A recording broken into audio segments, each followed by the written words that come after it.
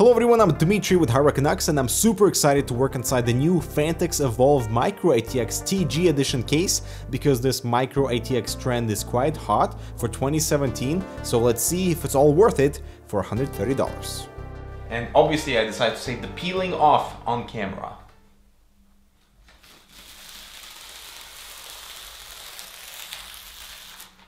Nice.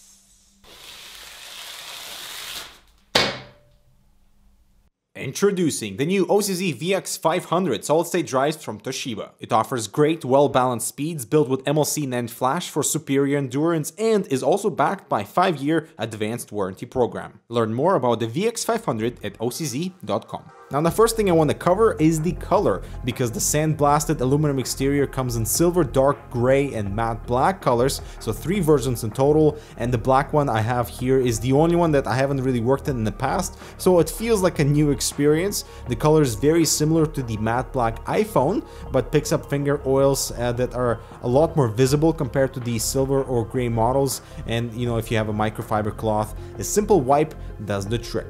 Size-wise, it's a bit on the bigger side for a micro-ATX category, just slightly shorter and slimmer compared to the EVOLV ATX tower. You know, it's that middle sibling in the EVOLV family, and it's also the largest one compared to the Define Mini C or the Inwin 301. The way I see it, people who buy this most likely are taking advantage of its size for water cooling. You know, it's not super space efficient as it prioritizes compatibility over size. I really love the swivel mount on the side panels, which is excellent for accessing the interior or simply removing the panel, and you can even open the doors for extra cooling if needed. The magnetic attachment is just okay, it's not too strong, and so you know, they might like flip out if you're carrying the case in the wrong way, but there is soft padding around the panel to avoid this harsh contact and create a tighter seal for airflow purposes. The reflective nature of the tempered glass is absolutely gorgeous, something you start to appreciate more as it doesn't scratch and adds this new feel to your case, but keep in mind, dust accumulation is a thing and needs to be cleaned once in a while. The included stickers are a nice reminder of a quality panel. They are removable but will leave residue, but it can be easily wiped off, so don't worry. And I do love how the front of the glass panel follows the contours of the front of the case for design cohesion, and this merge of color, aluminum and glass adds a really fine sense of premium that always lives with the EVOLV line. The blackout perimeter on the glass is something of a staple, but what's really new is the silk screen on the rear side panel that camouflages most of this area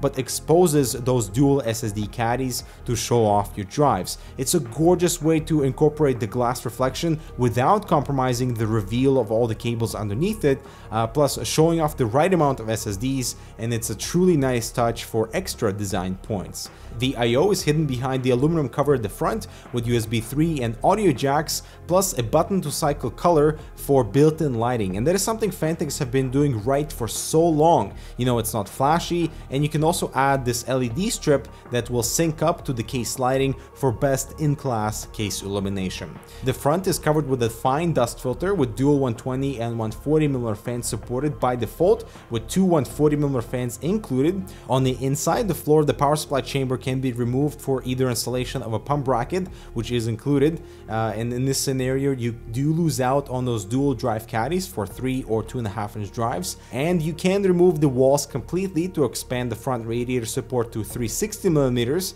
but only if the thickness of the rad is somewhere around the 120mm mark, as nothing thicker would fit. The top airflow is pretty much completely closed off, which is nice for visuals, you know, from the top, but there's a bit of a compromise here. Ventilation is available on both sides. That looks pretty cool, you know, if you have illumination from interior, plus the panel has a little bit of height to it for air to exit through the back. But ultimately, this top airflow exhaust is meant to be, you know, for maybe very low RPM fans, as it would otherwise introduce turbulent rebounds back into the chassis. And here you can go with dual 120 or 140mm fans, which are properly offset on mounting strips, and the top panel sits securely on this push to secure pins along with the thumb screw. As part of accessories, we get the pump bracket, a few zip ties. I absolutely love this organization box for screws, along with this adhesive Phanteks logo. That is up to you for application, as there's only one Phanteks logo on the side of the shroud, keeping things minimal. The interior is very open, follows the same footsteps of the mid tower with that open power supply chamber, so you can show off your unit. But keep in mind, for short units like I have here, which is 140mm, this Cougar power supply, you can see where it ends, and it's not exactly pretty. I do not like how the frame around the PCI slots is closed off. It is very difficult to get the screwdriver in there, and especially annoying trying to secure thumb screws with really tall graphics cards. And why do they tighten the thumb screws so hard in factory? Just really difficult to remove them in the first place. A removable power supply dust filter is here at the back, along with pre-installed motherboard standoffs, and here is the finished system. So the first thing you might notice is how large this space seems for a micro-ATX motherboard, and I would agree. Phanteks went for a more spacious layout to allow for more comfortable assembly, but this case is really targeted for custom water cooling. So for example, they've improved on the front intake to be less restrictive. There's a lot of headroom above the motherboard for fan and radiator installation, which if not populated seems a little bit wasteful and not exactly efficient.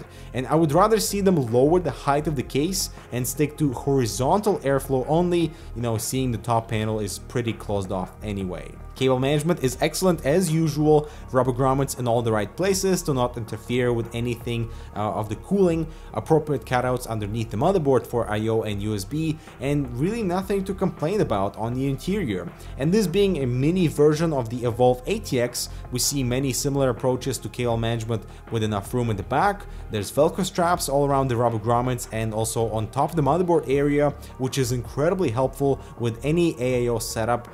Making things flat makes no effort at all. So the panel closes just fine, and you can enjoy this very unique visual that you probably have never seen on a PC enclosure before. And so this is a very nice upgrade in the EVOLV family, catching up with the swivel TG panels and joining the micro-ATX bandwagon for 2017.